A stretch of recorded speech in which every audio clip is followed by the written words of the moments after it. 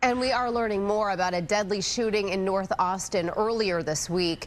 The arrest affidavit reveals a possible love triangle. Police arrested Eric LaMountain, who is now charged with the murder of Gavin Woods. Woods was in a romantic relationship with the mother of LaMountain's child.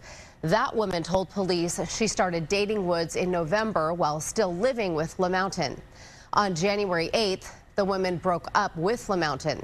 2 days later, police say LaMountain took a rideshare to Woods' home on South Meadows Drive and shot him in the chest.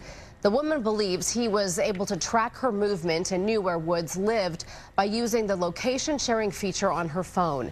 This is Austin's third homicide of the year.